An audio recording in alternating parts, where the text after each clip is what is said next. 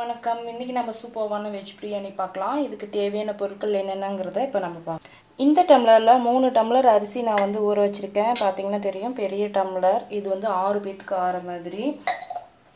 இதில் வந்து நான் வந்து இந்த சோயா சொல்லுவாங்க இல்லையா, இந்த சோயாவை நான் வந்து தண்ணியில் ஊற வச்சுருக்கேன். 10 நிமிஷம் ஆயிருக்கு. அதுக்கப்புறம் பச்சை பட்டாணி நான் நைட்டே ஊற வச்சது.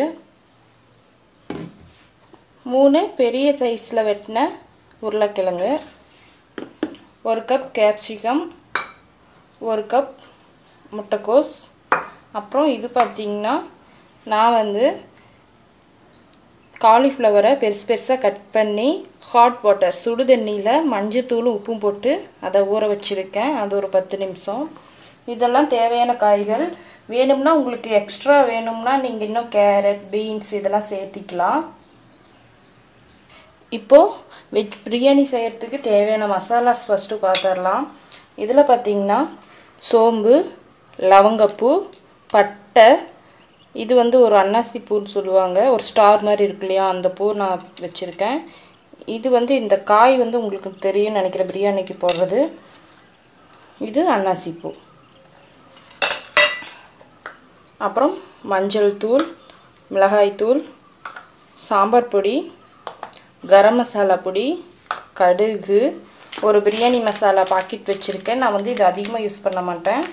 அப்புறம் தேவையான அளவுக்கு உப்பு. இப்போது இதெல்லாம் ஒரு வெங்காயம், 2 தக்காளி, கொஞ்சம் தேவையான அளவுக்கு எண்ணெய், 5 பச்சை மிளகாய் 2 கீறி வச்சுருக்கேன், அரை எலுமிச்சை பழம், அப்புறம் இஞ்சி பூண்டு பேஸ்ட். வாங்கி இப்போ எப்படி செய்கிறதுங்கிறத பார்க்கலாம். இப்போது அடுப்பில் குக்கர் வச்சுருக்கேன். இதுக்கு வந்து இப்போ தேவையான அளவுக்கு எண்ணெய் ஊற்றிக்கலாம். கொஞ்சம் எண்ணெய் வந்து ஒரு 4-5 டேபிள் ஸ்பூன் அளவுக்கு எண்ணெய் ஊற்றுங்க. அப்போ தான் பிரியாணி வந்து நல்லாயிருக்கும்.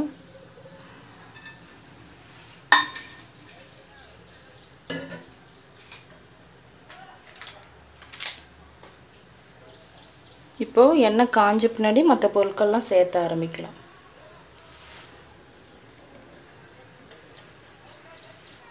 இப்போது எண்ணெய் நல்லா காஞ்சிடுச்சு. சாரி, நான் பிரியாணி இலையும் ஏலக்காயும் சொல்ல மறந்துட்டேன். 4 ஏலக்காய், 4 to 5 பிரியாணி இலை. அப்போ எடுத்து வச்சுருக்கிற எல்லா மசாலாவும் போட்டுருங்க. அப்புறம் கொஞ்சம் கடுகு, சோம்பு எல்லாம் வச்சுருந்தோம் இல்லையா, அந்த மசாலா எல்லாத்தையும் சேர்த்திக்கோங்க. இப்போது கடுகு நல்லா வெடிச்சிடுச்சு. இப்போது இது கூட பச்சை மிளகாய் போட்டுக்கலாம்.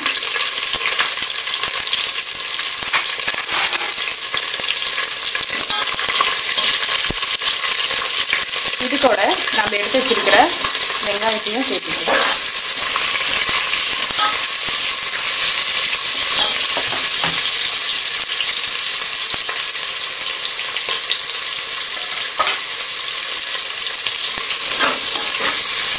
வெங்காயம் வந்து பாதி வந்தோம்னா போதும். இப்போது வெங்காயம் பாதி வதங்கிடுச்சு. இது கூட புதினா தழை, கொத்தமல்லி தழை,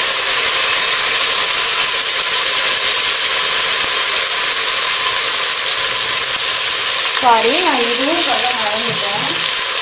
புதினா தழை, கொத்தமல்லி தழை கொஞ்சம் அதிகமாக போட்டுக்கோங்க. அப்போ தான் அந்த மனம் நல்லாயிருக்கும்.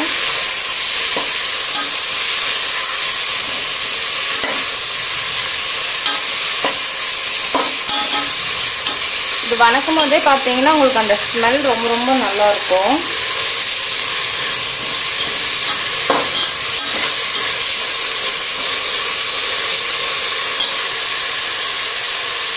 நான்வெஜ் பிரியாணியாக இருந்தால் வெங்காயம் ரொம்ப அதிகமாக போடுவோம். ஆனால் இதுக்கு அந்த அளவுக்கு தேவையில்லை. வெஜ் பிரியாணிங்கிறதுனால வெங்காயம் கம்மியாக போடுவோம்.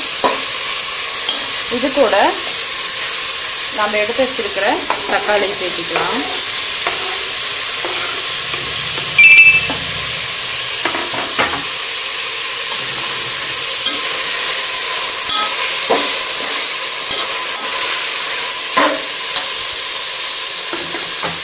இப்போது தக்காளி நல்லா வதங்கிறதுக்காக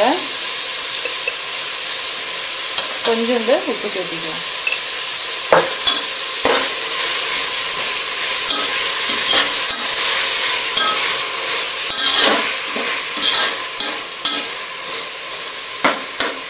ஒரு நிமிஷம் தக்காளி வதங்கினோடனே இஞ்சி பூண்டு பேஸ்ட்டு சேர்த்திக்கலாம்.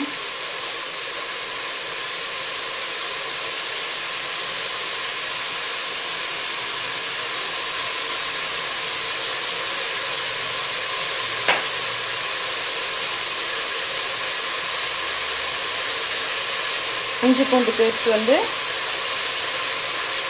2 ஸ்பூன்.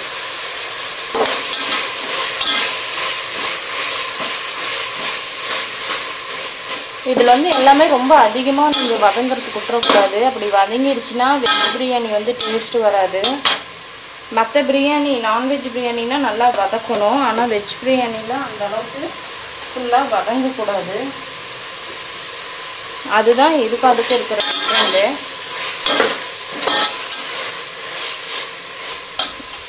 இஞ்சி பூண்டு பச்சை வாசம் போன பின்னாடி நாம் எடுத்து வச்சிருக்கிற காயெல்லாம் சேர்த்திக்கலாம்.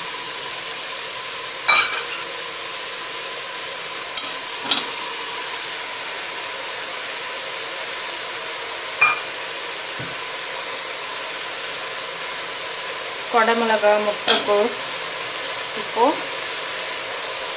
உருளைக்கிழங்கு,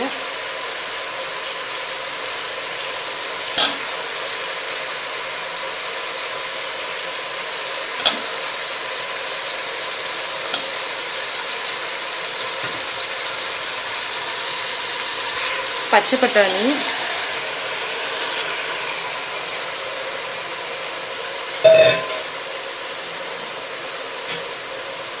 அப்புறம் காலிஃப்ளவர். காய் பெருசு பெருசாக இருக்குதுன்னு யோசிக்காதீங்க. காயெல்லாம் வெந்த பின்னாடி அப்படியே குழஞ்சி வந்துடும். அதனால் இது பண்ணாதீங்க. கடைசியாக நம்ம வச்சிருக்கிற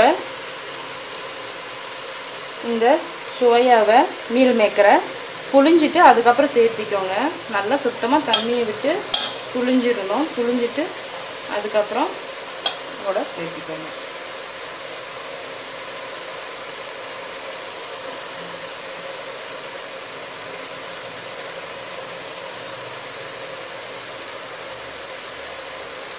ஏன்னா தண்ணி நிறையா இருக்கும் மீல் மேக்கரில். அதனால் நல்லா புழிஞ்சிட்டு அதுக்கப்புறமா சேர்த்திக்கோங்க. இப்போது இதெல்லாம் மொத்தமாக நல்லா கலந்துக்கோங்க. கலந்துட்டு இந்த காய்க்கு தேவையான அளவு மஞ்சத்தூளும் உப்பும் நம்ம இப்போ சேர்த்திக்க போகிறோம். நான் வந்து ஃபுட் கலர் எதுவுமே யூஸ் பண்ணல. உங்களுக்கு வேணும்னா கடைசியாக ஃபுட் கலர் தண்ணி ஊற்றின பின்னாடி போட்டுக்கோங்க.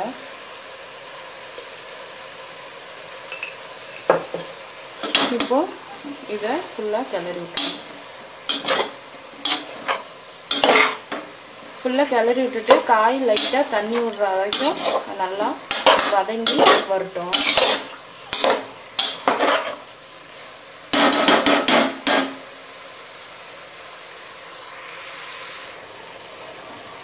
இப்போ பார்த்தீங்கன்னா காய் நல்லா தண்ணி விட்டுருக்குது.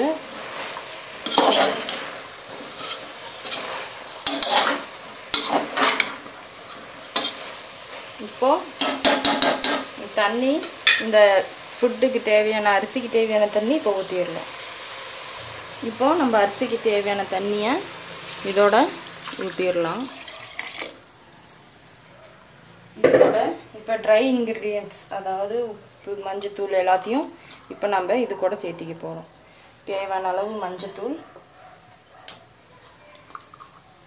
தேவையான அளவு மிளகாய்த்தூள். எப்பயுமே பிரியாணி செய்யும்போது மிளகாய்த்தூள் அதிகமாக சேர்த்திக்கோங்க, மற்றதெல்லாம் கம்மியாக சேர்த்திக்கோங்க.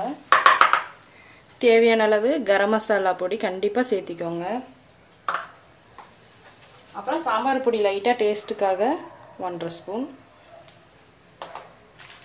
இப்போது நம்மளுக்கு தேவையான அளவு பிரியாணி மசாலாவை சேர்த்திக்கிறோம். ஏற்கனவே நம்ம மிளகா பொடி மிளகாலாம் போட்டதுனால பார்த்து கரெக்டாக சேர்த்திக்கோங்க. 3 to 4 டேபிள் ஸ்பூன் அளவுக்கு சேர்த்திக்கிறேன்.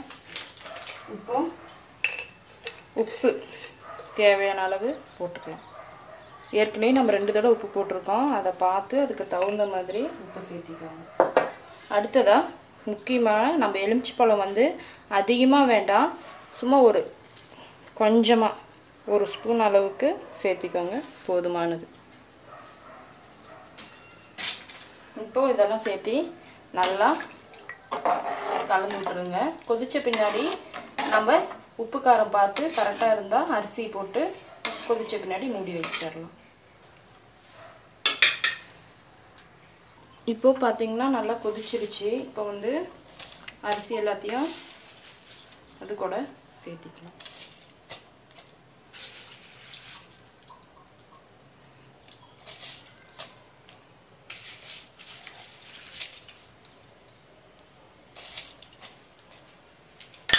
சேர்த்திட்டு இது ஒரு கொதி வரட்டும். இப்போது லைட்டாக இந்த மாதிரி கொதிக்க ஆரம்பிச்சிருச்சு. இப்போ ஒரு கிளறி விட்டுருங்க.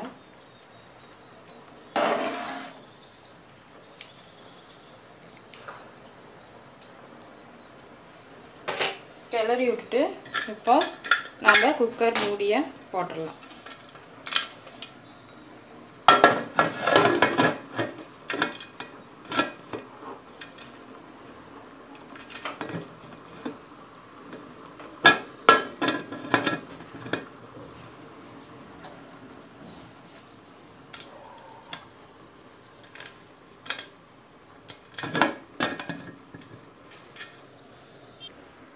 குக்கர் மூடி போட்டுட்டு மேலே இந்த மாதிரி ஏர் வரும்போது வச்சு மூடிடுங்க.